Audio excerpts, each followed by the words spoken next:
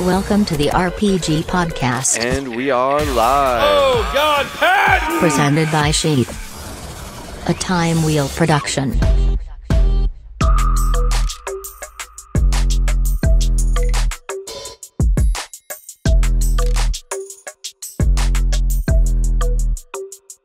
Welcome, everyone, to another episode of the Robert Patton Global Podcast. I am here with a very special, interesting, unique guest, William Henry, who, from what I know, you are an ascension, like a master, ascended master, or you're trying to become one, and you teach about these types of philosophies of the ancient historical ascended masters like Jesus and whatnot. Can you elaborate on that a little bit?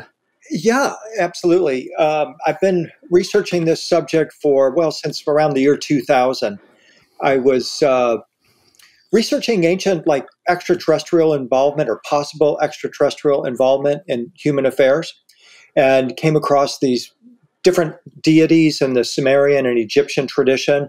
And what I started to notice is that there was a link, a symbolic link that connected those. And this was, you could call it a sheath, actually. It was a robe, a garment that is, in fact, described as a sheath, which is really good with what you do.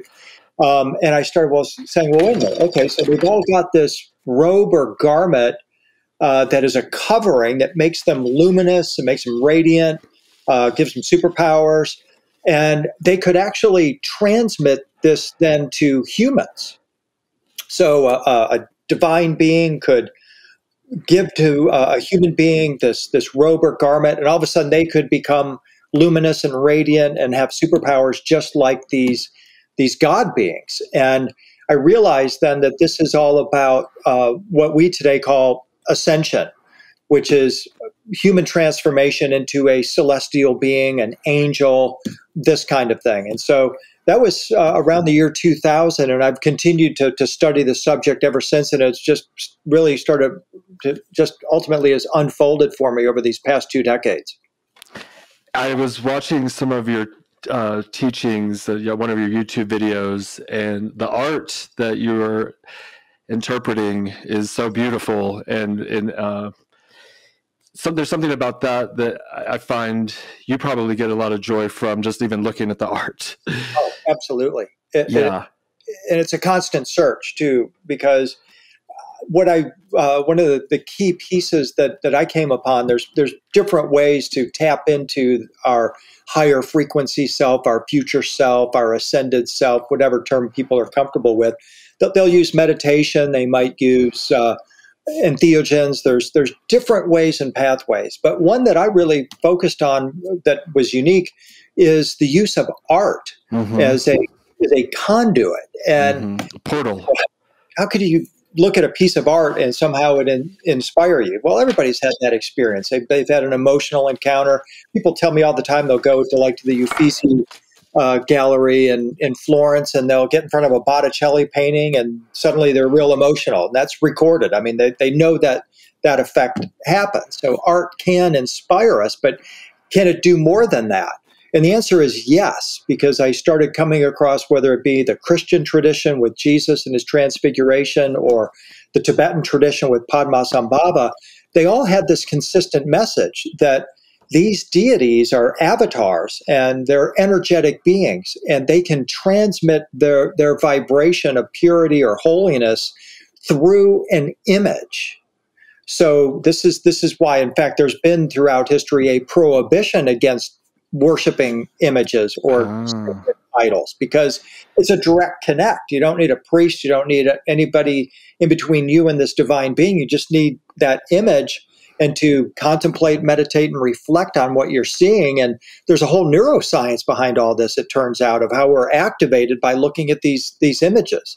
They're so beautiful, and whoever painted them must have been on some other level, right? I mean, how can you paint something so realistic and like perfect? I'm taking a pottery class right now, and I'm just trying to make clay pots, and I'm on level 1, so I'll give myself some time on that to get better. Right. But I've been on this path myself of trying to reach an ascended level of consciousness since around 2010, 12, Good for you. 2012, because I was in the Army and kind of had a bit of an awakening, I guess, about the reality of what we were doing over there, and started questioning it and questioning everything. And Where were you? I was in Iraq. In Iraq. Two times, yeah. Thank you for the service, by the way. Oh, thank you. It was an honor. Honestly, I'm proud that I did it. I'm happy I'm out now. Yeah. I'm doing other things, but it was a transformational experience, a growth. It was like a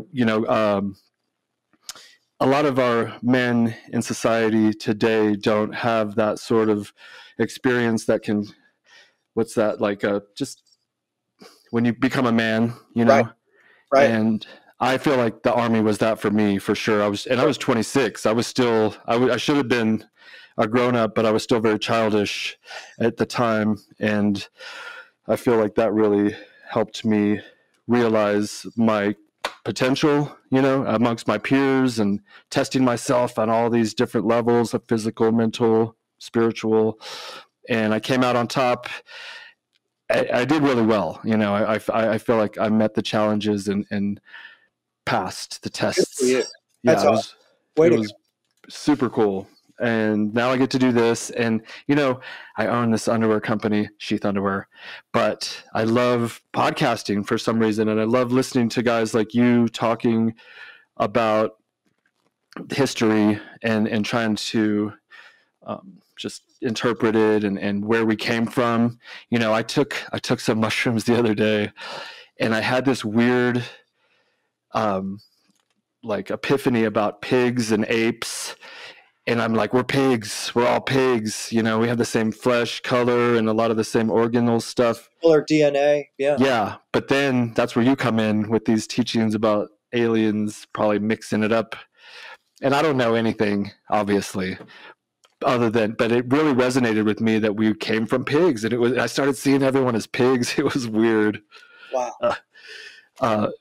So, people talk about the aliens intertwining with like monkeys and stuff, and that's kind of how we came to being. In the Bible it says we're made from clay, and working with clay, my wife made a hand and it looked like a human hand. It was really kind of freaky, but it also could just be the random coincidence of molecules, whatever, connecting, and then the first organism. It's slowly evolving over time.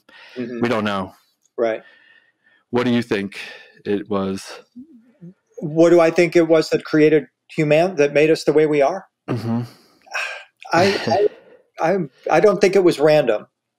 And part of the reason I don't think that is, one, my entry point into the question would have been through reading about ancient extraterrestrials. Zachariah Sitchin, Eric von Däniken, some of those really popular books inspired me. But then now we actually have the science that has come in to show us how we are different. We're 99% the same as the primates, but that 1% difference brings us civilization.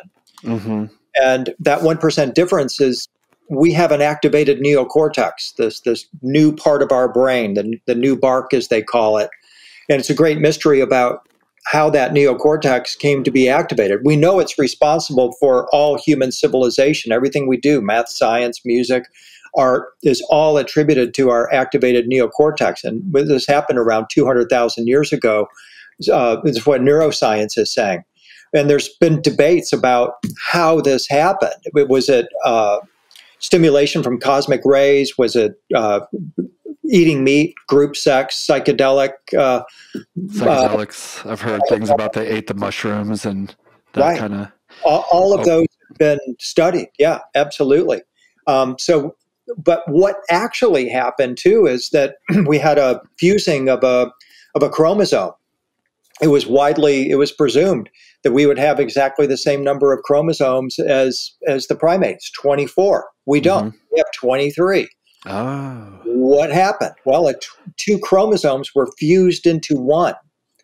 This is called chromosome 2, and this is what activated our neocortex. And Now, modern neuroscientific theory is saying this was not the product of evolution. This was not natural. This fusing of these chromosomes shows evidence of genetic alteration. Well, who could have done that?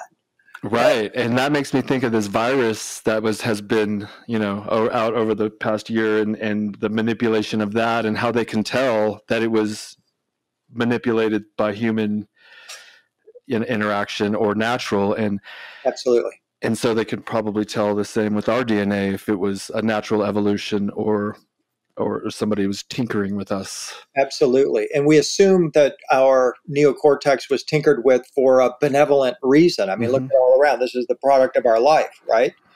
But you could also somewhat make a counter argument to that too, because I believe that this fusing of chromosome 2 represented the fall of man. In the book of Genesis story, we all know the story, Adam and Eve ate the apple. Yeah, and Eve eats the apple, which symbolizes the wisdom of the serpent. And it's after that she has the capacity for judgment. She suddenly knows the difference between good and evil, naked and clothed. So the only way that could be possible is with an activated neocortex, because that is the part of our brain that is responsible for making judgments. Being self-aware, maybe? Being self-aware. Other than that, it's just all a blur. We're all totally connected with all that is. There is no individuality. There's no William, Robert. It's all just the same thing. Yeah.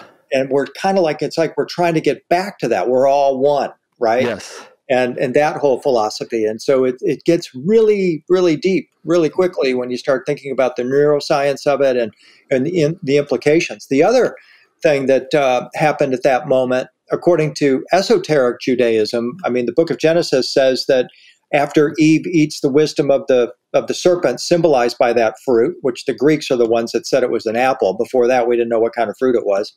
But in the book of Genesis, we're told that the Old Testament God, as punishment, evicts Adam and Eve and us from Eden and builds a gate at the east of Eden with a flashing, flaming sword in the center and forbids us to return.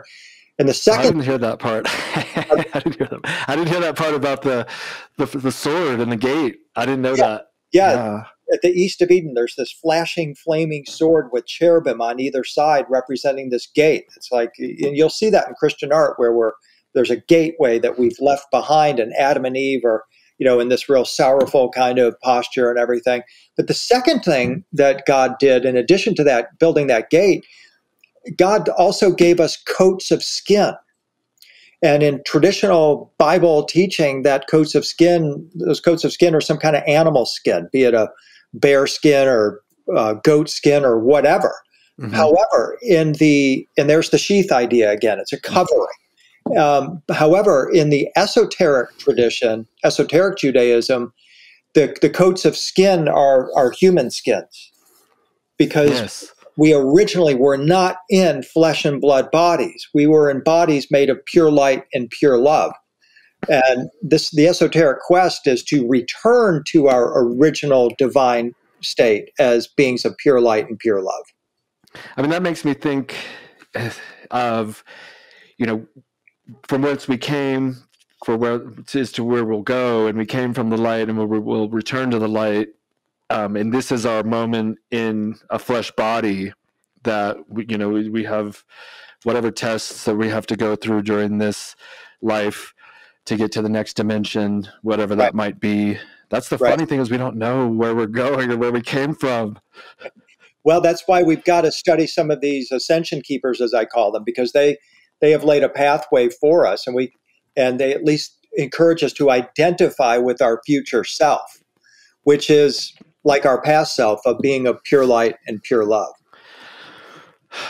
Well, and what about our higher self, our current higher self? Is there an angel lurking over us, kind of guiding, helping? And as far as in the teachings you've studied, like, what's your perspective on that? Yeah, I have a workshop available on my website called Awakening the Pearl. Yes, I just heard that. Okay, the great. pearl. And the pearl, what is that? And please elaborate. So Sorry. it's based on the Gnostic gospel called the Hymn of the Pearl or the Hymn of the Robe of Glory. And it was written around the 2nd century AD by the first Christians. And it answers your question. It says, yeah, we all came from this original place of pure light and pure love.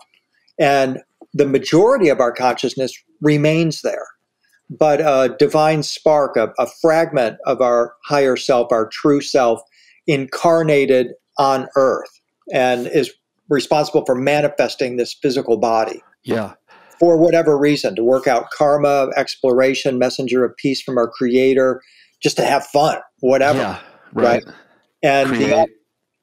and it's called the Hymn of the Pearl because the ultimate quest of the story is we've got to remember that when we incarnate in this material world, that there is that higher self, that there is that original source place that we came from, the real world. And our quest is in the story is to find a dragon in Egypt that guards this pearl, which symbolizes our awakening and our ultimate return to our place of origin. Well, and I presume you have to slay the dragon. And we all have our own internal or external dragons that we have to slay during this lifetime and conquer. And I think it's usually ourself and our own mind, because we're always typically, or at least I am my own worst enemy. I'm pretty good, but we all have our issues. I wrote these some notes. Awakening the Pearl. That's sweet.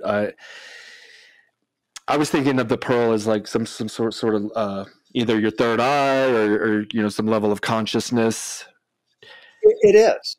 I mean, that's ultimately where it's located. I of course, located in the pineal gland. Yes, And that represents the gateway to returning to our higher self and our true self. So I've left my body once or twice through dimethyltryptamine, I think is how you say it. And it really opened me up to the idea that we can exist outside of the physical body. Because I was somewhere else, I went to another dimension. It seemed like a higher dimension that I had to go through all these doors. All these doors are opening. And then I come and I arrived in a glass house looking scene where there were jesters drinking tea. Very civilized jesters drinking tea like they were English. But they saw me come in and the guy looks over at me and he went, shh. And from that, I interpreted that he was saying, we have this under control. You don't need to be here. Go back to your realm and do your work there. We got this under control. And it just really made me think. This podcast is brought to you by ohanakavabar.com. Now, Ohana means family. But what is kava? Kava is a root from the South Pacific. It makes you calm and happy. Just go to ohanakavabar.com. Choose your favorite brew. They have many to choose from with more on the way. And I personally like the tincture. It tastes good. It gets you quick and you're calm and relaxed in a moment. It cools and calms the nerves. And I think you'll like it. Let them know we sent you. Support this podcast by supporting our sponsors and support this company. So go to ohanakavabar.com. Use promo code SHEATH. You're going to love it. Doesn't taste that great, but chase it with a nice pineapple. You will not be disappointed. Trust me on that. ohanakavabar.com. Ohana's family. Use promo code SHEATH. You're welcome. Last but not least, sheathunderwear.com. The greatest underwear on the planet. The underwear of legends. The underwear that keeps your balls from sticking to your legs. That's right. This is the best underwear because it keeps your boys cool. Check out sheathunderwear.com. Back to the show. That I definitely left my body. I went somewhere else. They said, don't come back, and I thought it just made me kind of lose a fear of death. Good. I do I'm trying to fight aging with I'm listening to different podcasts like Joe Rogan. He's always talking about anti-aging with Dr. David Sinclair. He's a very interesting, he's working on anti-aging, but okay.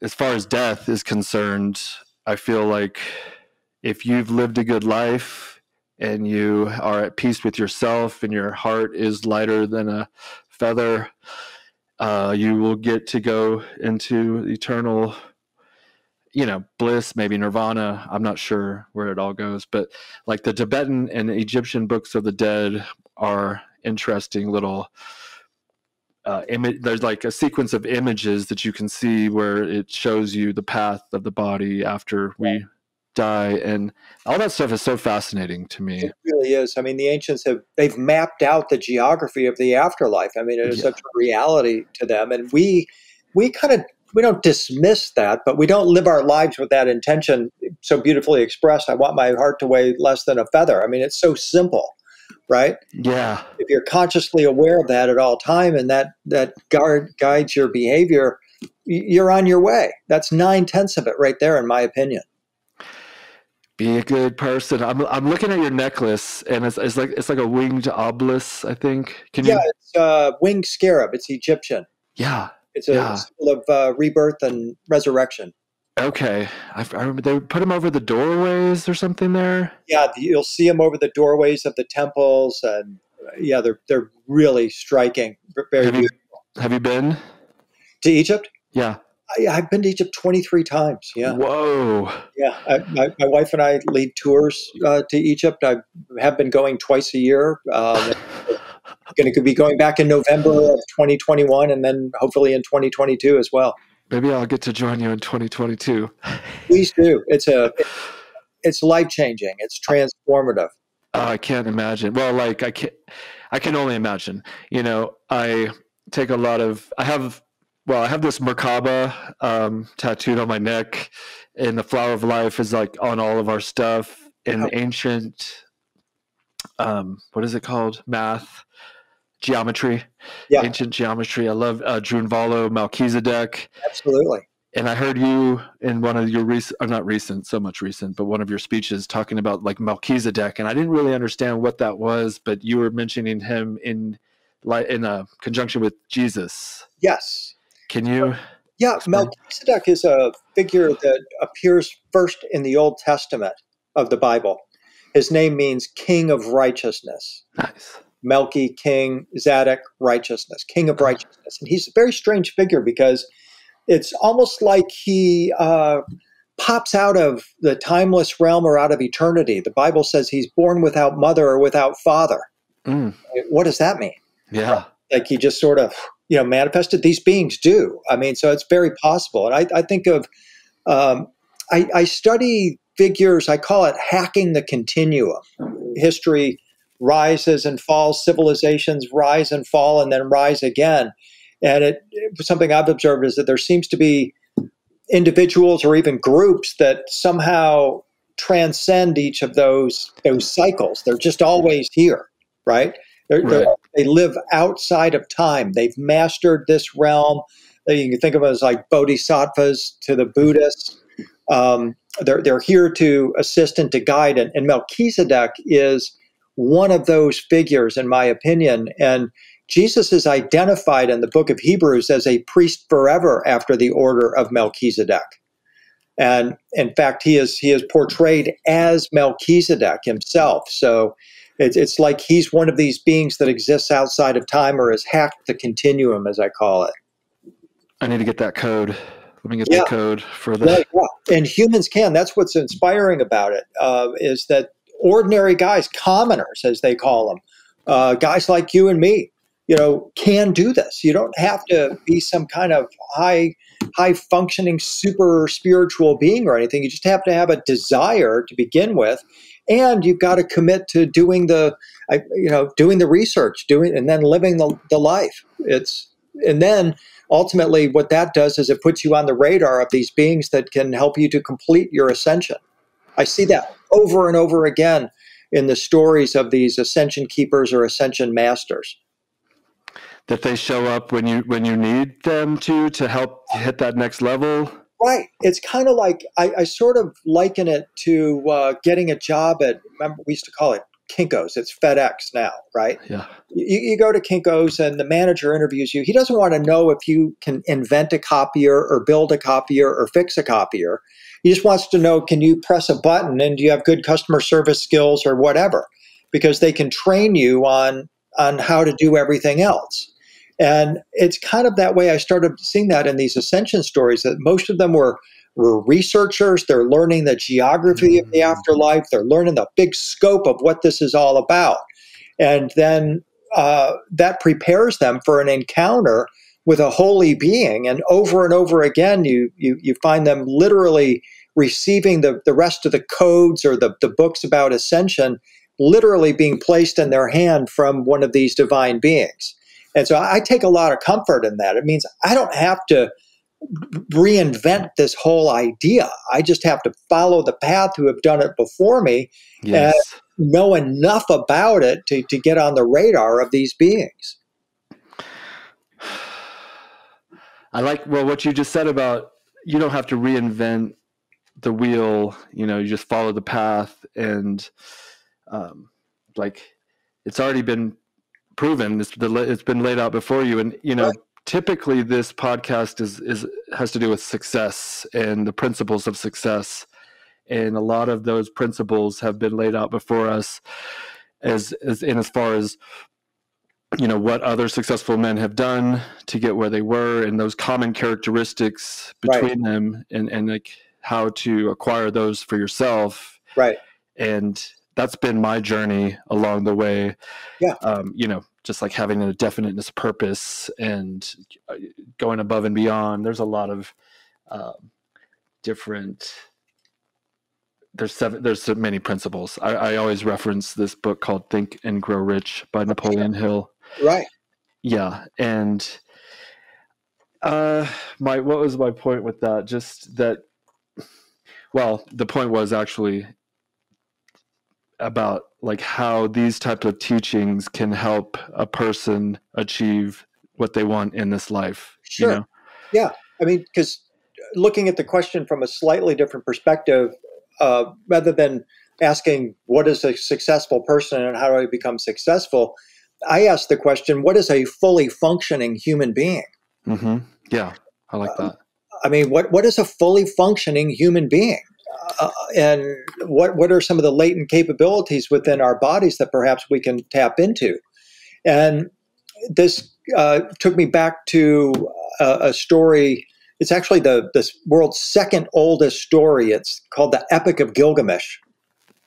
I read that. Right. Yeah. Okay. So he's a mortal. Well, actually, he's told by a goddess that he's 2/3 divine and 1/3 human. And if he wants to get through the gate of the gods, ascend, which is ultimately all our goal, then he's going to have to clean up his act, because if he tries to go through the gate 2/3 divine and 1/3 human, it's going to be like walking into a blender. He's going to get his feathers ruffled, right? Wow. So wholeness is really our goal. She's saying you got to be fully divine, and divinity is symbolized by a circle, and a circle is 360 degrees. So what I derived from that story, and there's lots of things you can pull out of that story, but what I pulled out of it was that, okay, what if we all start out at about 240? Because that's 2/3 of 360 is 240. Mm-hmm. Let's say we're all about starting out at 240, and we live our lives doing things mentally, physically, spiritually, and emotionally that are reflective of our belief that we're at 240 or 260 or whatever. Mm-hmm. And the object is to figure out, well, what will I be doing when I'm at, say, 350, right? Mm-hmm. I mean, really pushing that needle at almost full divinity. What will I be doing mentally, physically, spiritually, and emotionally that I'm not doing now when I'm at 350? And then we start doing those things, and that's how we move the needle and get pushing it up to 350 or who knows, even beyond. I mean, a lot of men spend their lives toiling in factories or whatever, cubicles, and don't have time to practice these techniques of ascension. So my advice is to get as rich as you can, so you have as much time as you can to put forth and give back. I love, Think and Grow Rich. People are like, oh, you just want to be rich. No, it's about being a whole human. There's diet. Right. What's that? Like Solomon, like King Solomon, richest man that ever lived, and also the wisest too. Yeah, you don't want to be this Scrooge, dude. I want to be loved by all and love all, give and receive, give, receive a little bit, a lot more giving than you're receiving, do more than is asked of you always. Mm-hmm. And that's how you kind of get ahead, because you want to get ahead so that you can start working on yourself. And, if you're not doing it along the way. And I meditate, that's one of my biggest practices every morning. For the most part, I get up and meditate. I do different breathing techniques to just wake up, and that word, wake up, not being woke, big difference, but awakened. Yes. Yeah. Has been my goal, and I'm still, it's a constant effort, I guess, but I do things that I feel are leading me in that direction. And as of recently, a lot of it is playing new instruments, learning new languages, being more of a Renaissance man, if you will, draw, art. I'm taking pottery. Think of Da Vinci and how he lived. I mean, if anybody was awakened, he might have been one of them. For sure. Yeah, and like you said, just following what people have done in the past and living lives like they live might help, instead don't be, doing cocaine all day or whatever, probably. Yeah, exactly. Yeah. No. Treat your body like a temple. And yes, exactly. And again, it's all about that frequency thing. If frequency. Getting motivated by being that fully functioning, fully manifested you. And that means tapping into your future self. So we have to find a way to build those neural circuits, and that's what you're doing with everything you just described, the new instruments, the doing the pottery and that. You're building neural circuits that are reflective of your ultimate higher and future self. That's such a powerful technique and activity that you're doing. Well, and then it made me think of frequency, and you want to put yourself in the presence of others whose frequency is high and righteous, maybe. Right. And then you might attract more people who are on the right frequency and sort of repel those who are from a more negative frequency, at least on your journey. I mean, if you can help people, do your best, but yeah. Usually the people that you can help are those that are looking for it kind of and want it. You can't force your teachings on people because it doesn't work that way. Right. And I like to think of our bodies as sort of like those crystal bowls, right? Maybe you've seen like a Tibetan bowl or one of those. I love those. Oh, the sound bowls? Yes, the sound bowls. Right. Yeah. They're a great work of art.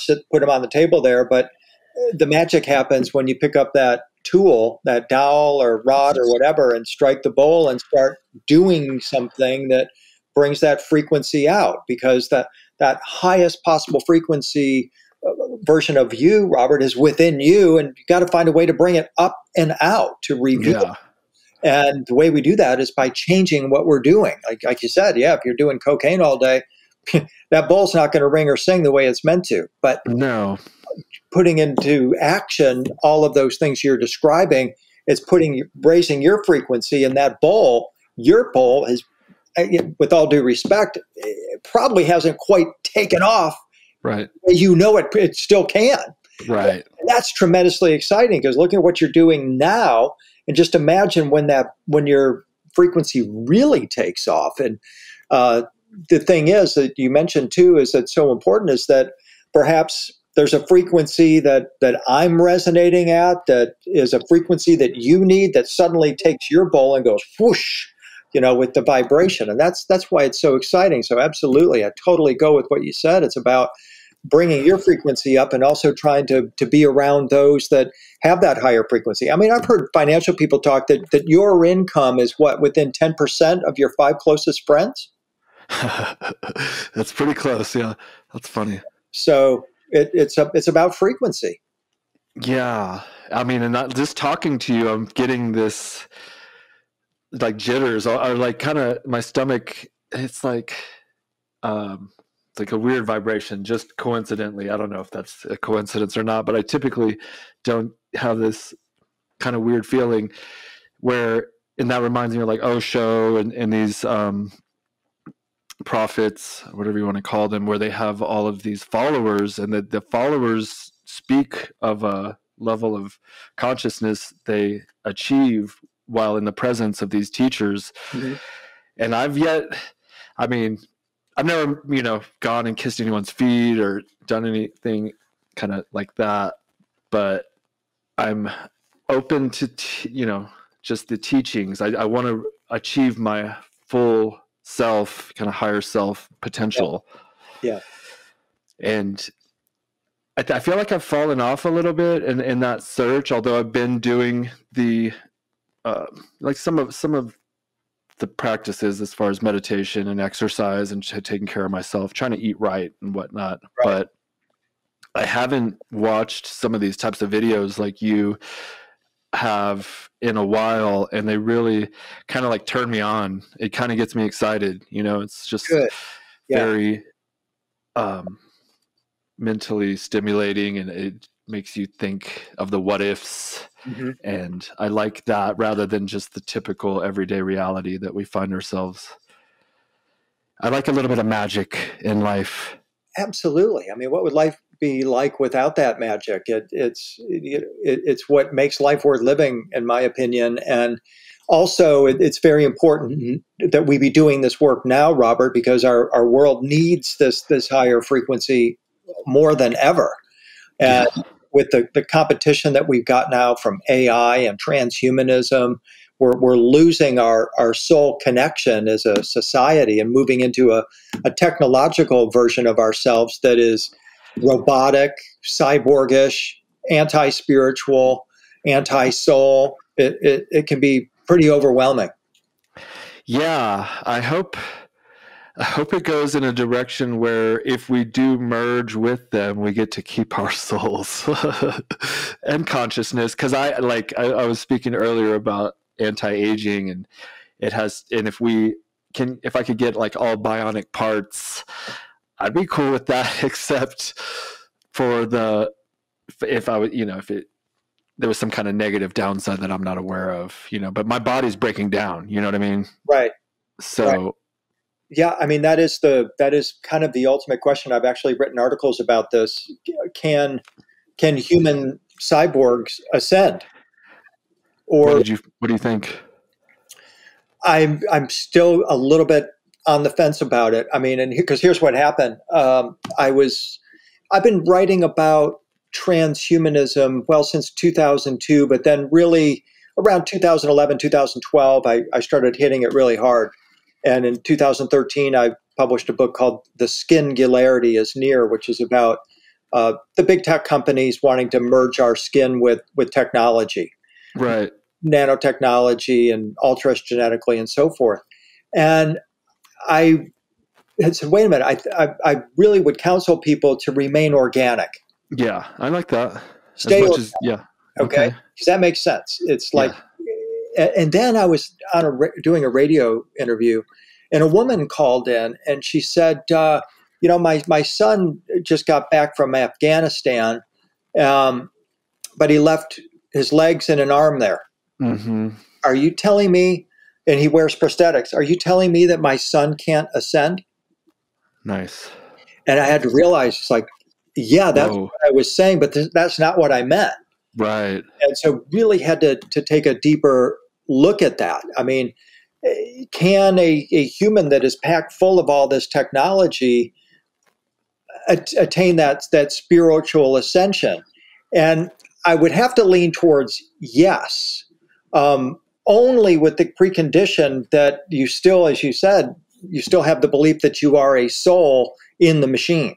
Okay. Yeah. Because the big problem with a lot of big tech in that is they don't believe in this concept of the soul or ascension. They many of them operate from the simulation theory argument that all of this is just a video game anyway, and that your soul is just information. It's all those pictures you put up on Facebook and Instagram and all of that. And it doesn't matter if you are in one of these containers or if it's in a robotic clone, or a synthetic avatar online, like Samsung is now making, of replacement humans. It's still you, according to their argument. And I don't think that's correct. Yeah, we don't know. What company did you say was making some kind of online simulated version of you? What'd you say? Samsung. Oh, Sam's what? Yeah, they're called neons, the replacement humans.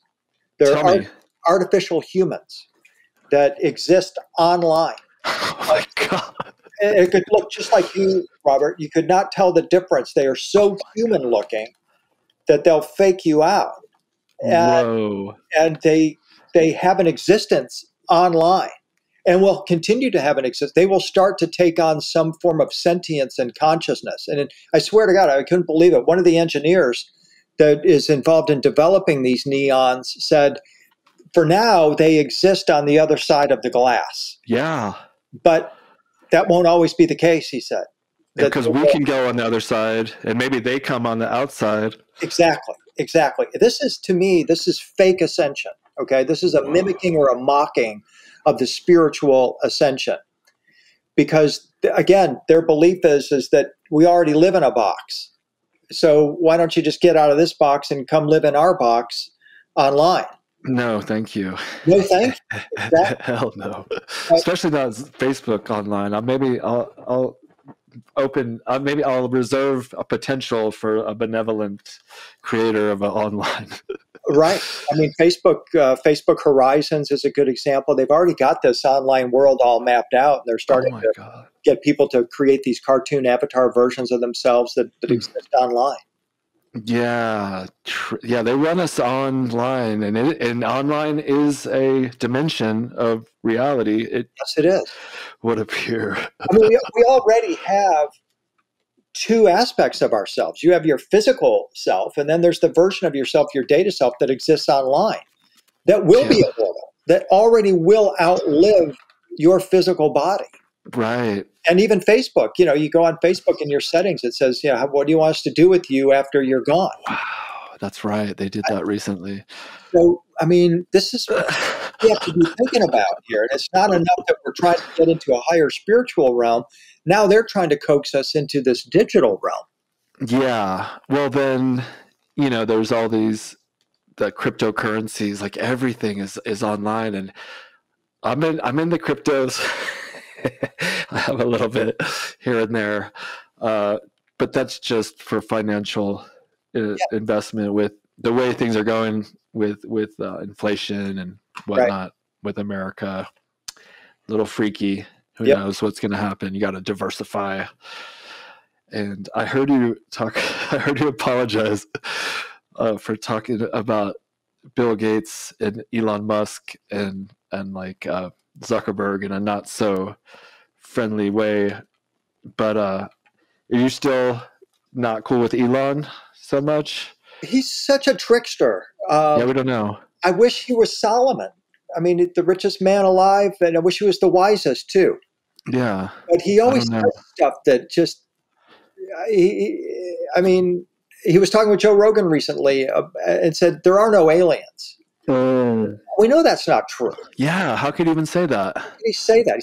He said, I would know if there were aliens. Okay, well, maybe, but there's definitely a presence here, and if they're not aliens, then they've been here for thousands and thousands of years, probably tens of thousands of years, and we're the interlopers. It's their world, and we're just passing through. Right. We're like an ant farm, potentially. Right. I mean, you've seen what's been happening with the Pentagon and the release of those Navy videos, the Tic Tac videos they're called, and the release of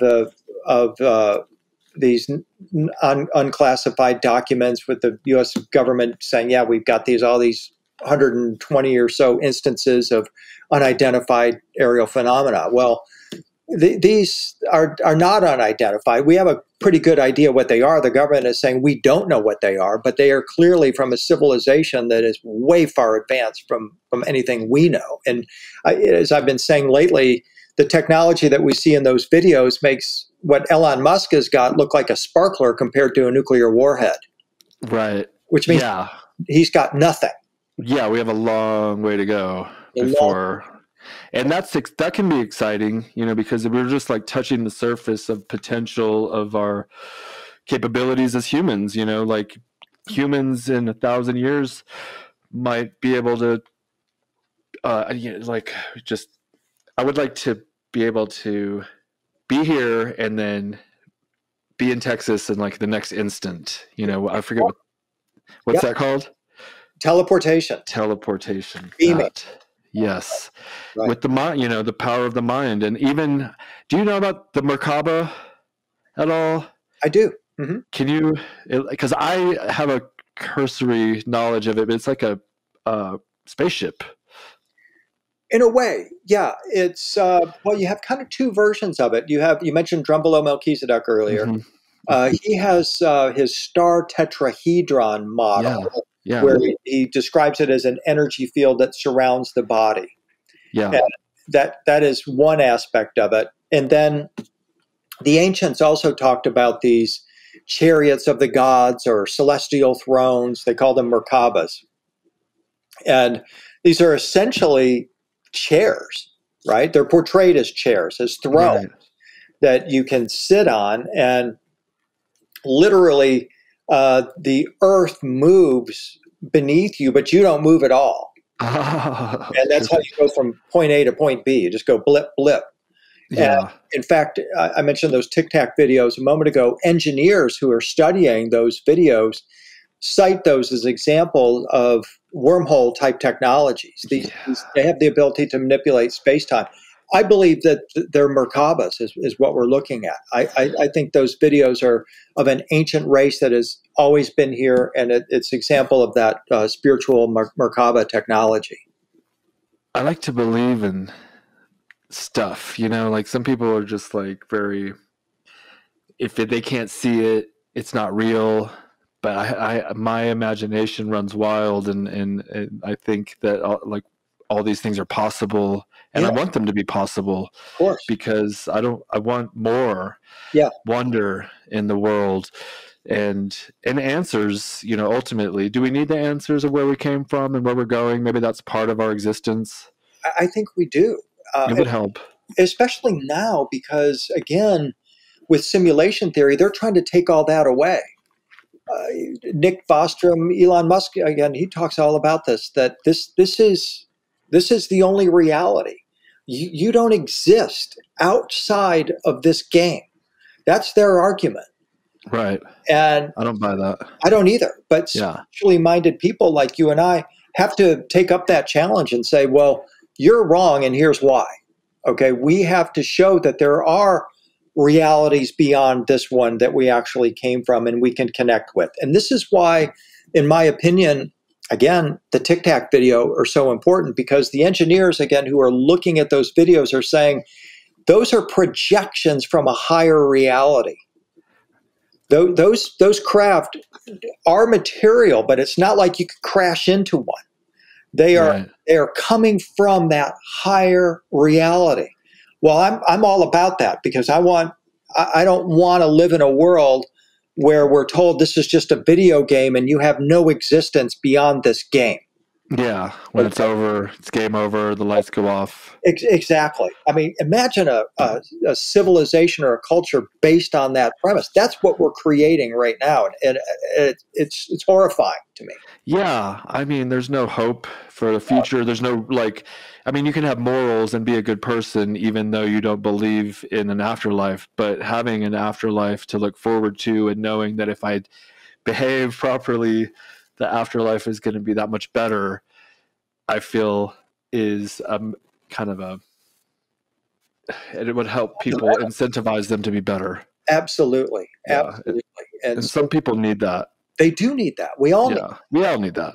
And Yeah. so that's why we have to, with what you're doing, what I'm doing, we're bringing that message to people saying, hey, we've got to hold on to this. We don't want this taken away. I mean, maybe, No. yeah, you can take away capitalism. You can take away some of the other things they're taking away now, but don't mess with that. That is inviolate. Okay. And this is what makes me think that sometimes AI, transhumanism, simulation theory, that there is some kind of like real cold alien thought form that is somehow infiltrated the human mind and getting us to believe that. They just feel like pretty reptilian, these guys, a little bit, like especially Zuckerberg and Bill Gates for some reason. I happen to not hate Elon because I just think he's kind of funny, but He is. and I think he's fucking. I think he's messing with people sometimes, and I'm not sure. And because then there's another guy we work with named Michael Malice. Have you heard of him? Yeah.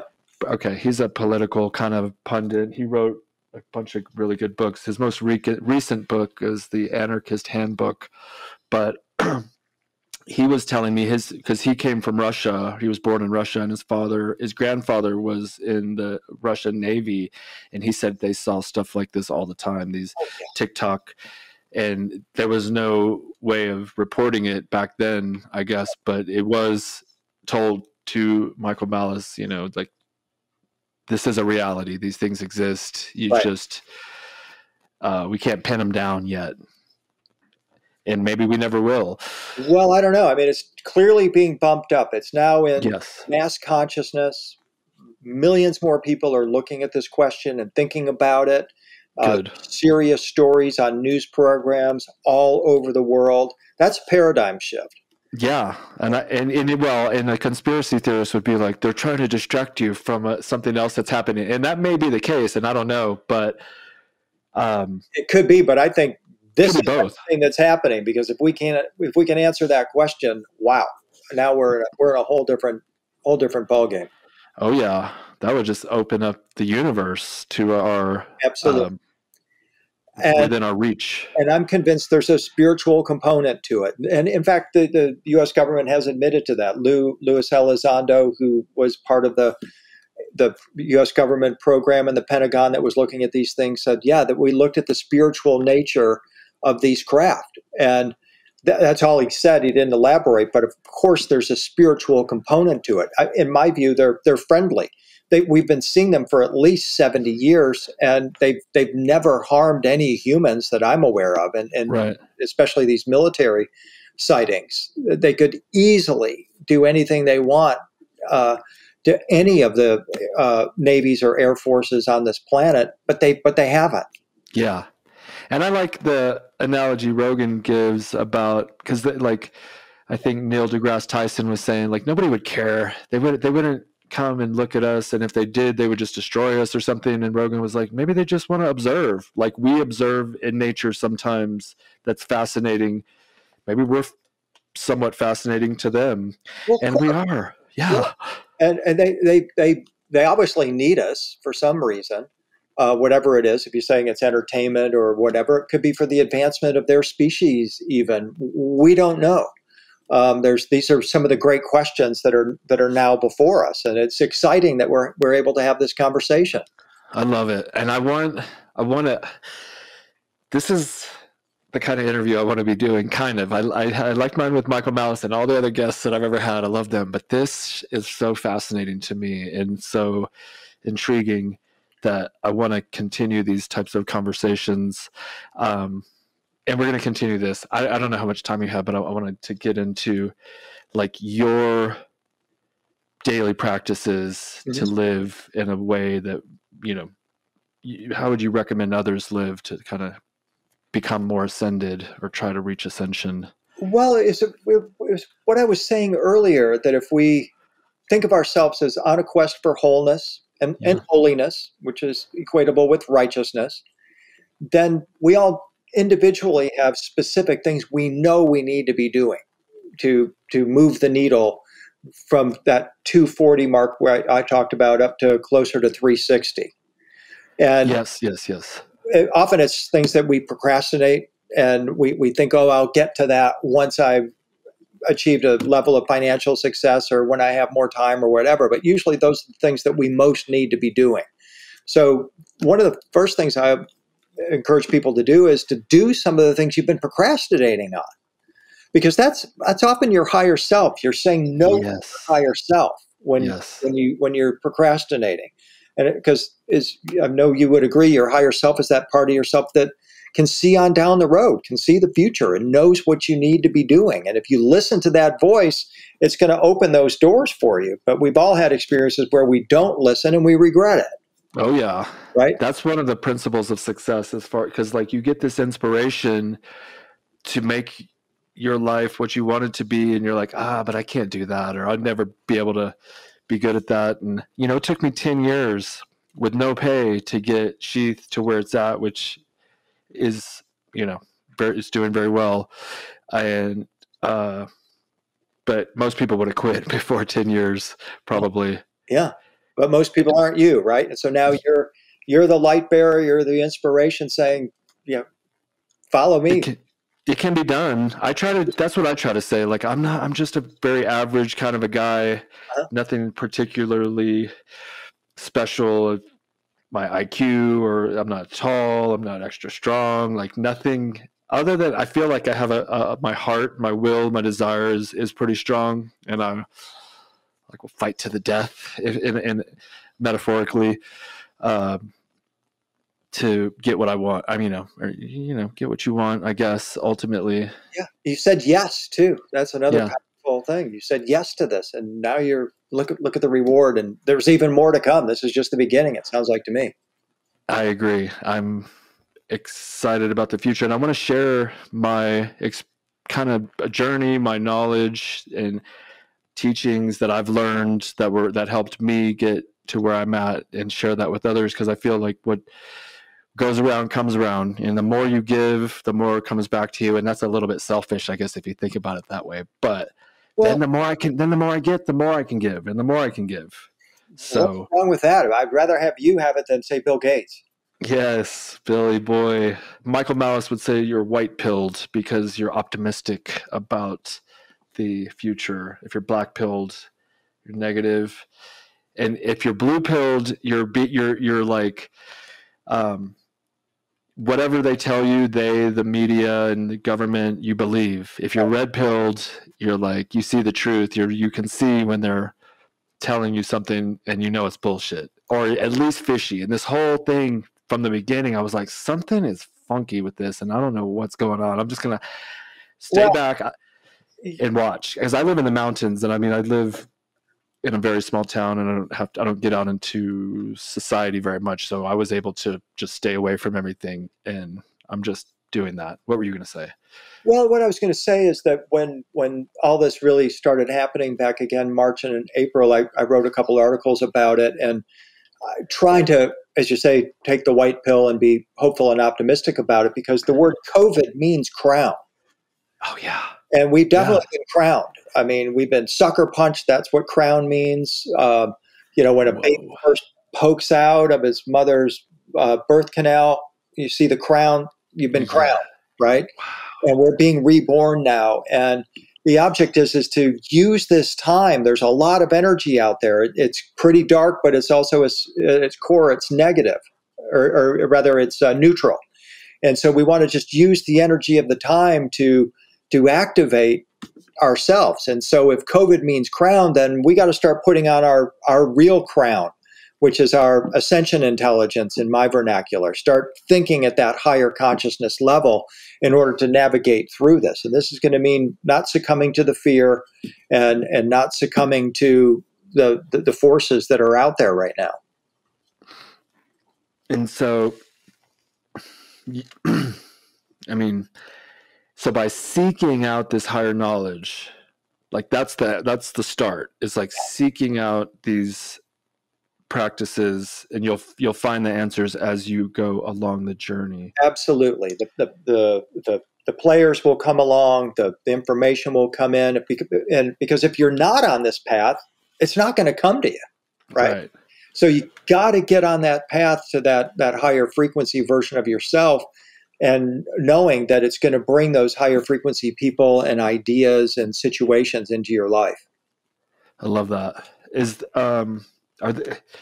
so many religions, and you speak of Christianity and Buddhism, a little bit of Tibetan. I'm not sure what that religion would be, but when it comes to we'll just stick to Islam.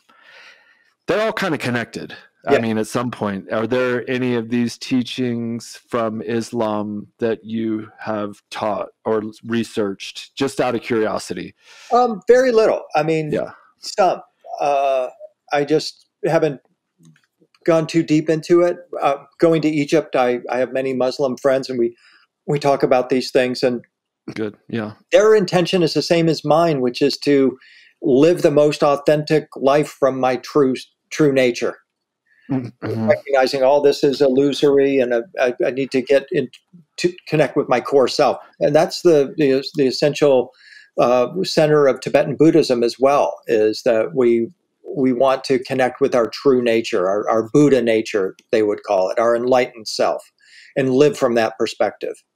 That's kind of my religion, air quotes, would be like Buddhism, and I was raised Christian, and I don't get why people have a problem with Christianity. I'm like, wasn't Jesus a good dude? I mean, regardless of whether you think he was the one true God or not, like the teachings still hold true. Really? Right. Yeah, it's like, why do you have people get, it's too Jesus-y. It's too like preachy. I can't imagine the experiences they've had in their life with the church or with authority figures and that kind of thing. That's usually what it's about. Right. Yeah. And like the whole, like atheism is just believing that there's no God. You still have a belief. Right. So whatever, you're picking a side.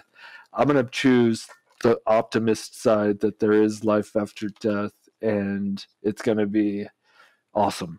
Yep. And if it's not, then I fooled myself this whole life. What did I lose?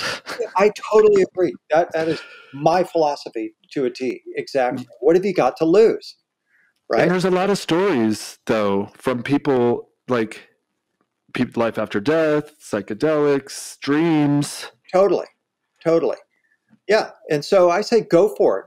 Be your most high frequency self you can possibly be. And if you don't like it when you're up at, say, 350 out of 360, go back to doing what you were doing when you were at 100. Right. You probably have to do that, though. No, they're not even. They're like, they don't even want to try. And I feel like there's a part of your brain where if you believe in something, it lights up. I feel like I've heard of these tests where the faith and prayer part of your brain lights up during these meditations or prayers. And, if you're not doing that, you're not using that part of your brain, you're not fully activating. Right. It produces whole reactions, releases hormones, the whole works. Right. They're just being negative. But maybe that's the balance of humans on Earth. Some of us are going to be positive and some of us are going to be negative. And it's true. It's like the symphony. You can't all be flutes and violins. You got to have that deep bass drum and that tuba. You're super cool, man. I really like talking to you here. I want to be respectful of your time. Thank you so much. Yeah, I'd love to come back and talk again anytime. Oh, we have to. Well, we won't do it too often, but if you don't mind, once a year or something, that'd be really cool. Anytime. And if you have any friends that you think would be interested in coming on here and talking to little old me about these things, I would love it. And it would really just excite me beyond belief to be able to talk to more people in this realm. Pass the name along for sure. Really enjoyed our time together. Thank you, William Henry. Google him. He's on YouTube. He's on Gaia. And just an awesome guy. He's trying to figure this shit out for all of us and himself. So give him a listen. It's fascinating. Thank you, William. Thank you, Robert. All best blessings to you. And thank you, everybody, for listening. All the blessings to you and everyone out there We're out. Robert Patton Global, sheathunderwear.com. You know what it is. And we'll see you next time. Peace.